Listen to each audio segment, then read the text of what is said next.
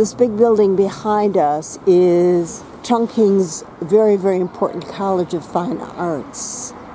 And in the 90s, this old area in the south of Chongqing was going to be torn down. And the professors said, wait a minute, it's not necessary to do that. Let's decorate it with paintings, different artwork, and it will become a worthwhile area, which it has. Wait until you see all the art.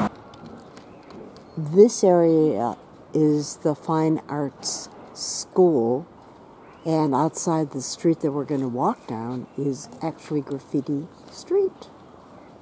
Yes, that's me. I like this one here.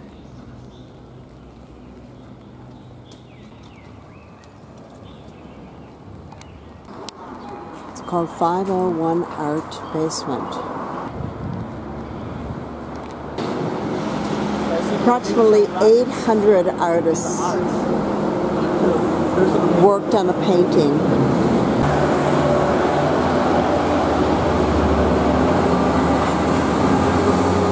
This is all part of the artworks.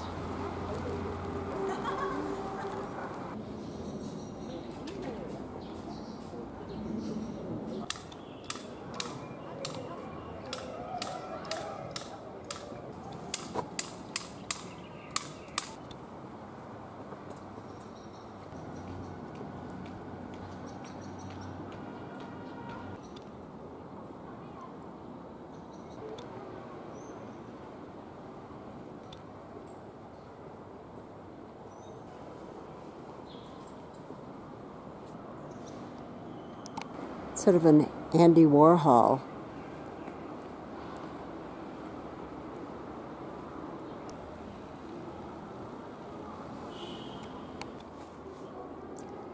Even Colonel Sanders has been immortalized here.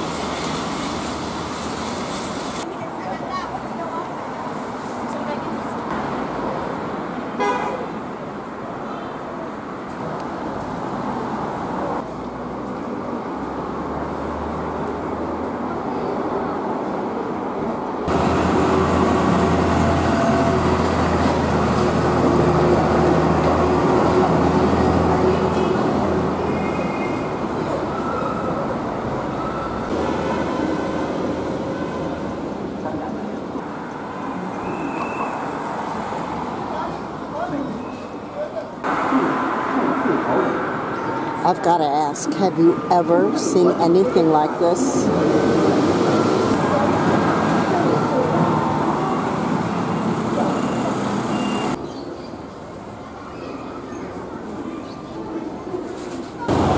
It's almost like gaudy.